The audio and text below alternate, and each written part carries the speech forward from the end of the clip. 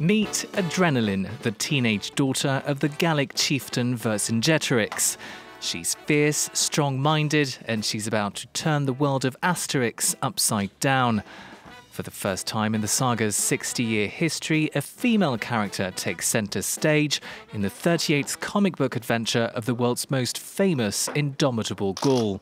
In previous books, there were hardly any female characters, and that's because most of the readers were men or boys, not women.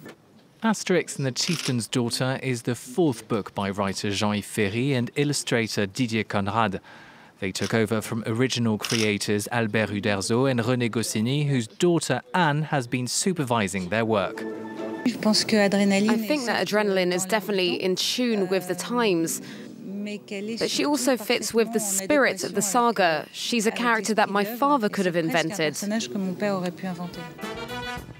The Asterix comic books, created in 1959, have sold more than 370 million copies worldwide. As well as being translated into more than 100 languages, the books have inspired a dozen movies and cartoon series.